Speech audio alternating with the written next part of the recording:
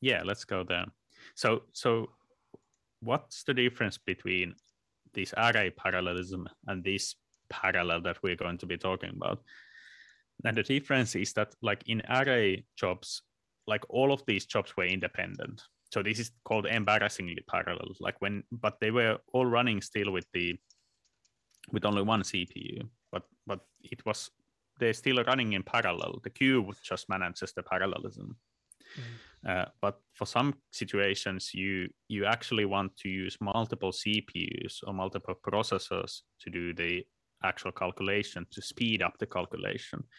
This is especially popular in physics and stuff like that, where you have big models that you need to do, but in any fields really, if the software just supports it. Yeah, and there's several different strategies to do this. And really, I mean, any of these strategies are not specific to high performance computing.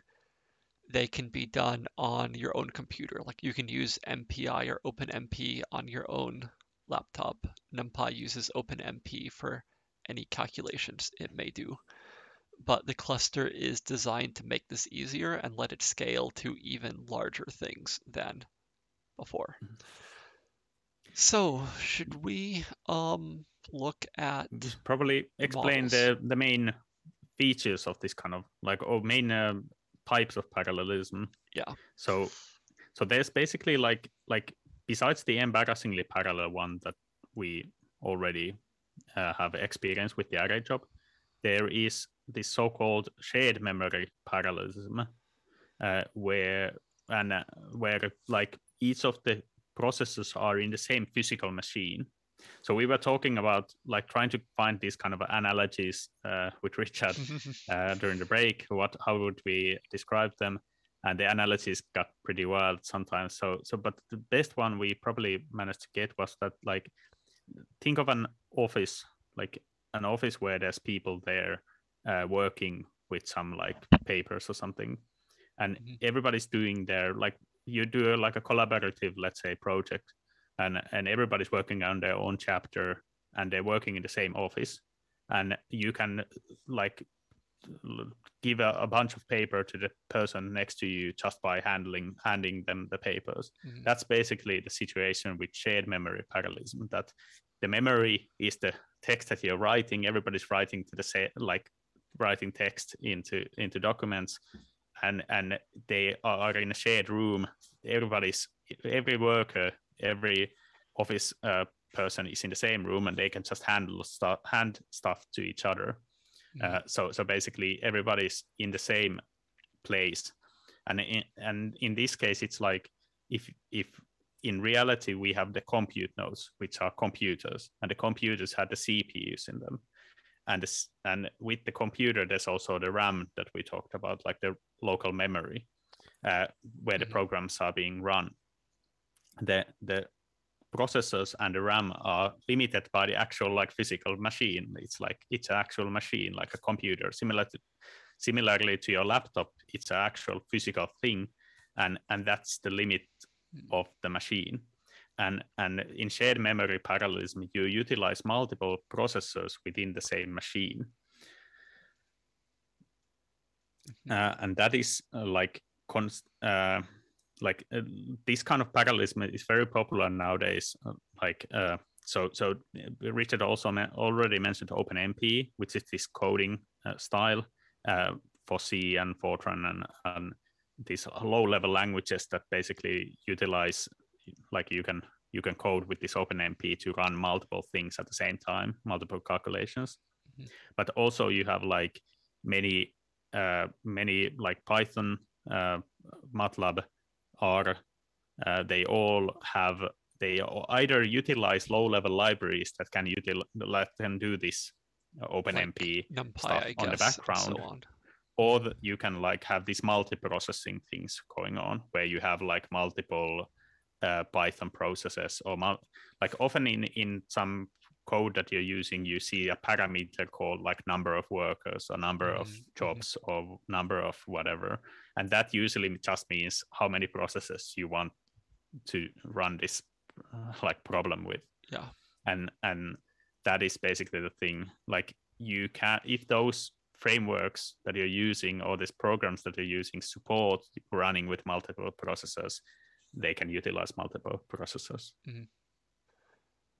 Okay. But they're still limited within that one machine.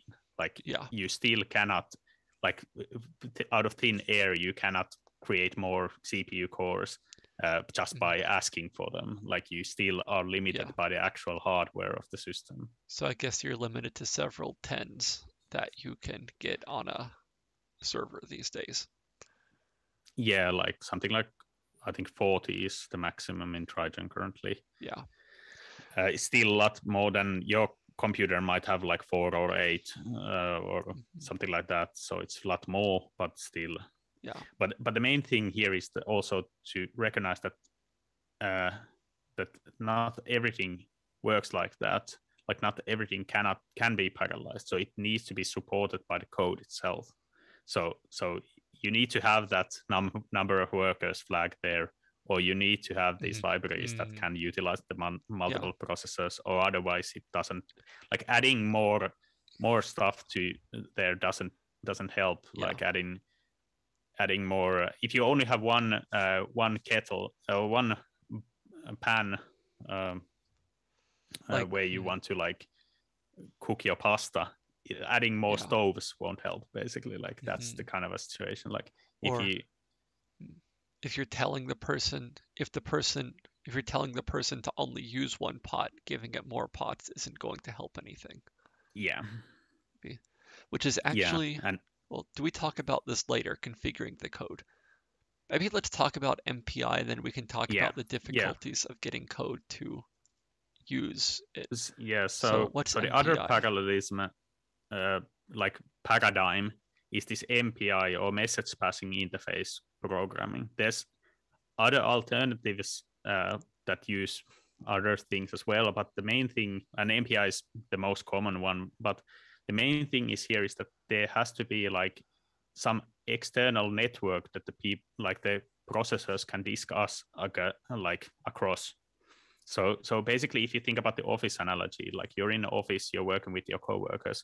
Let's say you have another office that you need to work with in India. Like you have your company has like another office in India, and you need to discuss with them. You simply cannot give the documents to each other by just reaching out to India. That's like, impossible.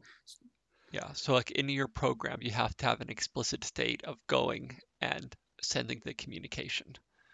Yes, and this message passing interface, like let's say in the office analogy, you send a request by email that, hey, can I have a document, and they send you attachment back. In the message passing interface, that is a layer that handles all of this nasty network communication, so that you can transfer data from one processor to another across a network. So in an HPC cluster, you usually have like a fast interconnected network on the background, and the MPI handles all of these kinds of like discussions, like how do you want to do this networking and these handshakes between all of these different processors, so that you can have a communication across across multiple computers. Yeah. Which is incidentally what SRun does. So if you're doing something with MPI, you would normally compile it so it knows about Slurm, and then when you put SRun in your script, it sort of magically handles all of this setup for the communication and then tells the program how to use it.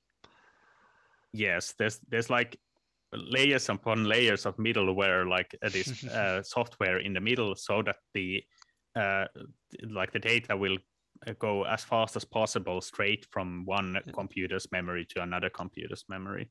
So because otherwise there will be a lot of time like doing like handshaking and lots of time wasted doing communication, and like I want to send you something and the other person needs to respond. The MPI and the other software, it will like make it smoother so that you have like a direct communication channel, so that you can like the programs can discuss with each other. Yeah. And the difference here is that like in this like user perspective, like whether your program supports either of these paradigms. There are also these hybrid programs that support both of them, but that's another kind of worms. But if your program supports either MPI or this shared memory parallelism, you need to look at the manual usually. Like if it mentions MPI somewhere or something about networking and going across networks, then it probably might support like working with multiple computers. But usually, vast majority of parallelism is shared memory parallelism. Yeah. And this point about reading the manual is quite important. Like sometimes someone will come to us and say, okay, this program should use multiple processors. How do I run it? Like, okay, well, let's see. And we look at the manual. In the worst case, the author of it doesn't say how it works. Or it's designed where it will try to detect how many processors are on the computer and use all of them. So you might run it in Slurm and say, okay, please run with 2 processors. It's like, okay, I am on a 40 core node. I'm going to try to use 40, except Slurm tells it can only use 2. And then it's actually a lot more inefficient that way. So like not all codes even are like smart enough to realize that it's running in Slurm and there's some limitation beyond try to use everything that's there because it was just designed for a desktop computer where, well, there's usually one thing running at a time. So yeah, that's what this big box is about, basically figuring out how it works. And if you can't figure it out, then you could do some tests yourself and see, or you can contact us and we will try to figure some things out. Yeah, it's usually a good idea to do some like this kind of a A/B testing or this kind of like testing that if you assume that the code understands how it's supposed to work, but like if you assume that the code works better with multiple processors, if you increase the number of processors, you expect the code to perform better. Like you expect the time to run the code get shorter because there's more processors working there. If this is not what happens, if the runtime, if you use let's say SF or Slurm history to look at the like what the code did, if that doesn't match the expectation, then you know that something is wrong either with the program or by how the program is configured. So basically, like as an analogy, let's say the office, like you're in the office working there and you need to work together. You need to write something with a computer and you only have one keyboard and everybody like switches places, has to switch place constantly to write their own stuff. And then another person comes in and writes their own stuff with the same keyboard. There's obviously going to be like a huge bunch of people just waiting in the queue. Like if you're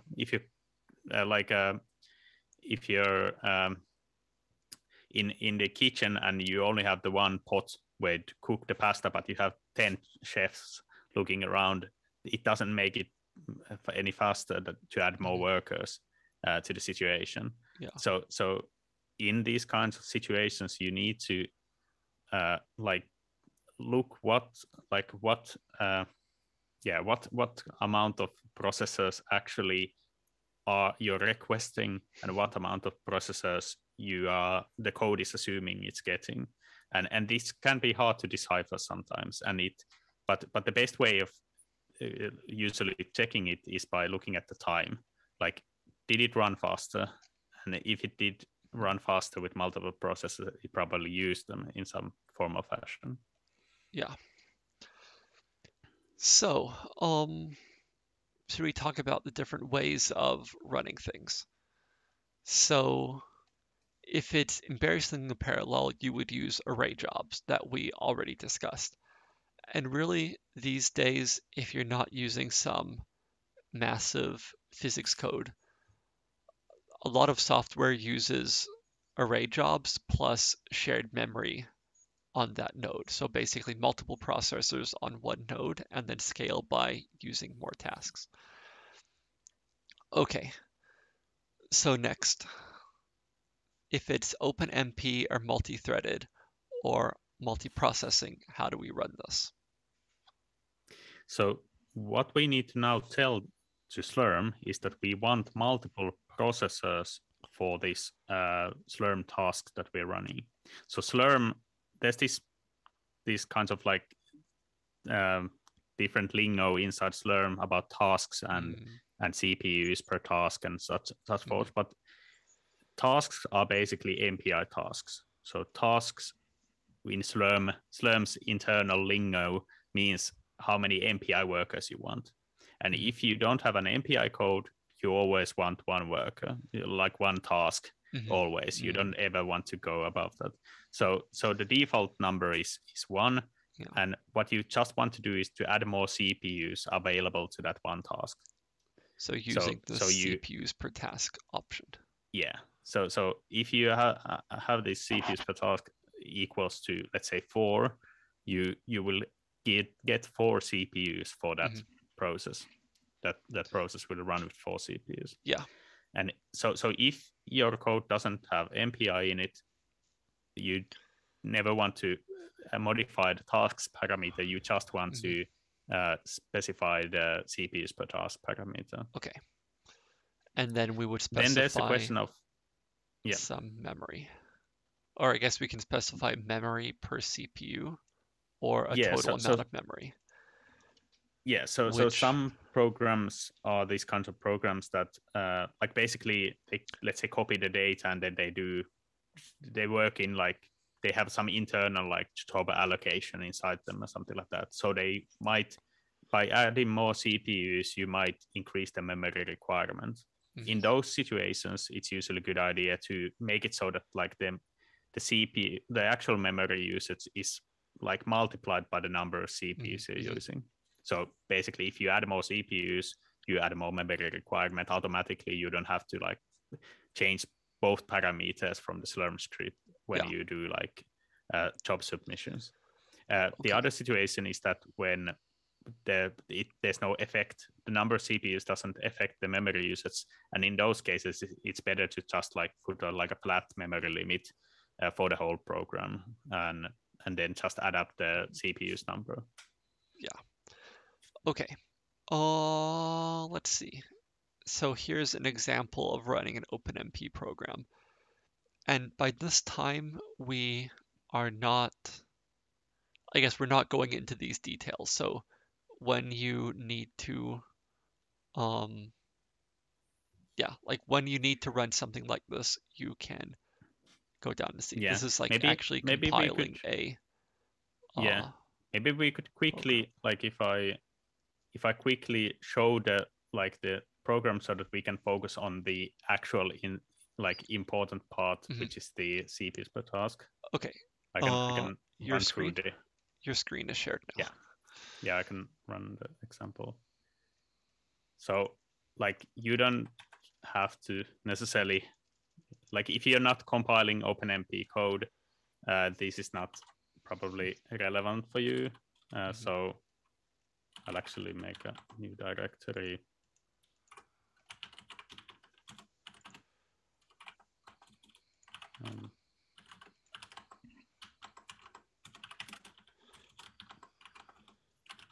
Let's clear this up.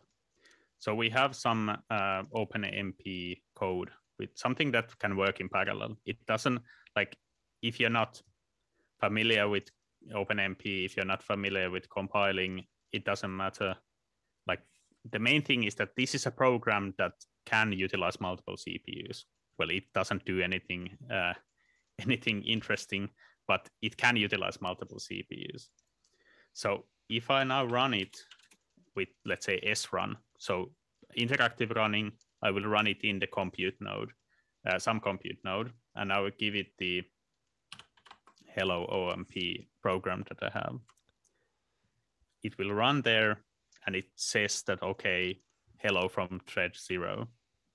And if I run it with CPUs per task equals 2, let's say. So now we are asking for 2 processors. The program itself understands that, okay, there's 2 processors available, and it should print hello world from thread 1 and 0 and thread 1. So, but the only thing you need to think about if you have a program that can utilize multiple processors is to modify the CPUs per task parameter. That is the only thing you need to worry about. From the Slurm side. The other side is you need to worry about whether your program can actually utilize the CPUs. But from the Slurm side, you can just simply put this number there and it will get you there. Yeah. Okay. So that did two things. Yeah. Okay. I'll also mention that sometimes it's a good idea you want in your code you want to know how many CPUs you have reserved. So Slurm will set this Slurm CPUs per task parameter when you run something with multiple CPUs. So you can use this environment variable to get the number of CPUs while the code is running, like how many CPUs you have reserved, so that if your code requires you to tell it how many CPUs you want to use, you can use that number. And it's always a good idea to ask, like if you're asking for, let's say, 4 CPUs, to utilize 4 CPUs, not like 8 or anything like that, because it will create this kinds of competition for the same resources within the code, and it's not efficient. Okay. Okay, should we look at the MPI? Yeah. Should I go back to my screen? Well, yeah, sure. I just did. So as we scroll down, okay, MPI. So would you say that MPI, when you're getting to MPI, you're getting to serious business? Like, that's when... Well, everything is serious business, but like then I would say that you're going towards the traditional large-scale HPC situation. Like some, so these kinds of like, I think I yesterday or day before mentioned about this weather programming, for example, like weather forecasts. Like they need to have like the simulation might need thousands of processors to run so that you can get the forecast done for the next day. Like it needs to be done fast, and the simulation is usually really big, so you need to do it with multiple CPUs.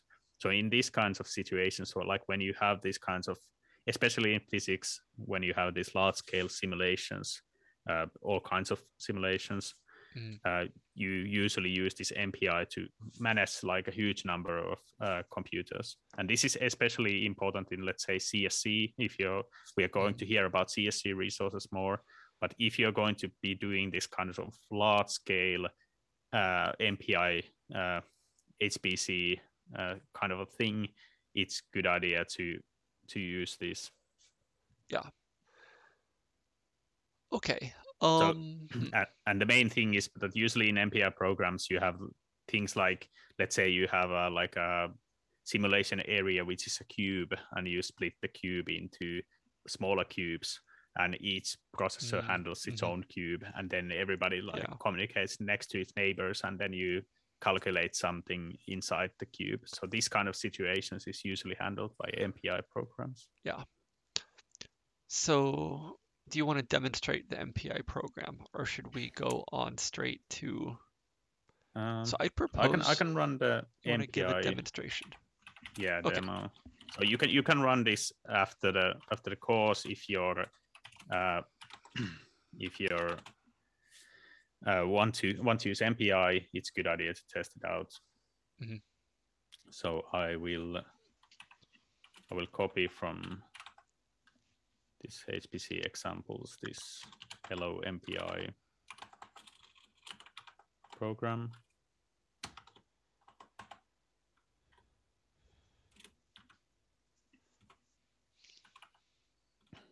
So I have the program here, and then I'll use, let's say, usually when you're running MPI, you need to use our MPI, because like our MPI or cluster MPI is usually like there's, like I mentioned, there's a huge bunch of like middleware that handles the communication with the networks, and the MPI needs to be able to handle those. So you usually have like a software installed by us admins that can handle these kind of discussions, because otherwise, well, you won't get the performance that you want. Yeah. So then we just compile this. Then we have a executable here. And now when we are running this, let's say we run it again interactively. If we run it like with simply srun, we run it with one processor. So it will say that hello world from processor something out of something. And in MPI, it's called usually rank. Rank of the program is like, which is the ID of a single processor. But yeah, let's say we want to run it with, let's say, 2 tasks. So then we didn't mention, but so if you wanted to run shared memory programs, you had the CPUs per task, and you had the number of tasks at 1. If you want to run an MPI program, you want to have usually the CPUs per task at 1, but the number of tasks at a higher number. So you specify with this n tasks option. So with 2 tasks, let's say you have a hello, you have 2 hellos from 2 processors that are running. Okay, so there we running see together. Yeah, ranks 0 and 1. Okay. But so but with the MPI, I would quickly mention that, like, if you want to run it bigger, you want to run more tasks, you can either increase the task number, but it's usually better to split the problem based on like how you're handling it inside, so that you have like certain amount of tasks per node if you have a very large problem. So then you can do this n tasks per node and ask for, let's say, nodes 2. So now you have 2 nodes times 2 tasks, so actually 4 processes running. So basically there's all kinds of options for requesting whatever you may need. Yeah. And but like mentioned before, if you're not using MPI, do not use this, because then you will run simultaneously 4 copies of like the same program, because Slurm will try to launch the program 4 times, and that's not what you want.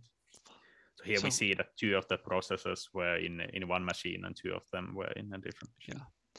Should we quickly go to monitoring performance and then see about maybe one exercise, then a break?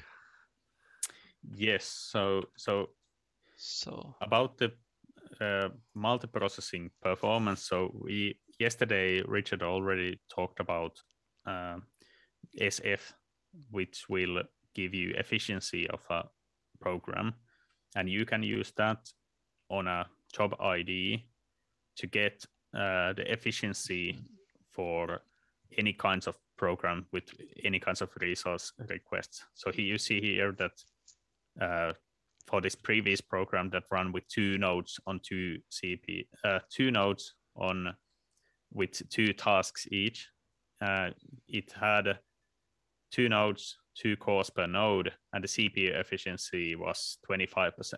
So if you think about it, it's like 2 nodes times 2 tasks equals 4 CPUs. So 25% of 4 CPUs is 1 CPU. So it was actually running on 1 CPU. Like sometimes this calculation can get a bit muddied. I mean, so I guess it's so small that maybe it doesn't measure it very accurately somehow. Yeah, most likely. But the most important thing is that if this is close to 100 or not, like if whatever you're running, if it's close to 100 or not, you at least you know that it's going to utilize the CPUs. Again, it doesn't tell you if you're utilizing them effectively. Like, let's say you have the 10 office people working with one keyboard. The keyboard might be like on fire because everybody's typing on it, but you get not that much done because like 10 office people are writing at like everybody's writing one word at a time, so it's not very efficient because you have a bottleneck in your system, which is lack of like available keyboards, but you still get 100% efficiency of the actual requested resources that you have. Yeah. So okay. Running at 100% might also mean that you are requesting too much. So you should, or you're using too much resources when with respect to the request that you have. Yeah. So okay. It's at 2:00 or 9 minutes when the Laptops to Lumi CSC presentation is scheduled. I guess that can be pushed back a little bit if needed. Do you think it's even... I have a feeling that most of these exercises, except for maybe number 1, can be done alone if someone wants to. Like, we don't need to take time. Do you want to do exercise exercise 1 as a demo or type along? Or yeah, maybe we could do it as a type along. So unfortunately, like we mentioned, many of these depend on the software very heavily. So in separate application pages in our documentation, there's examples of running multiprocessing on different like programs like R, Python, MATLAB. There's also on other sides, of course, and also some MPI programs, the most common that, or at least those that we have installed and so forth. So you can use or run through them based on what you actually need. But basically, the main thing that you need to do is just remember that if you remember which type of a program you're running. Are you running an MPI program or a shared memory program? Yeah. So really, there's unfortunately not that good exercises that we could give that would fit everybody's needs. But this first exercise that we have here is really good, and I highly recommend you do it at the same time as I do it right here, because it will demonstrate how Slurm thinks about these different parameters. So in this exercise, we have this. Or do you want to? Yeah, okay, I have another idea. What if we have a 10-minute break now? We go to Laptops to Lumi, and then we come back and we do the parallel exercise. That sounds fine. Okay, yeah. So let's see. We can have a break until...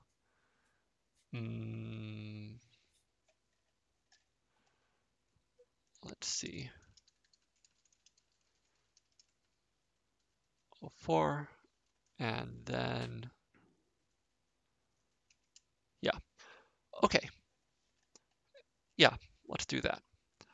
So remember, you can continue writing stuff or asking questions, and we will see you afterwards. Okay, see you later. Bye. Yeah.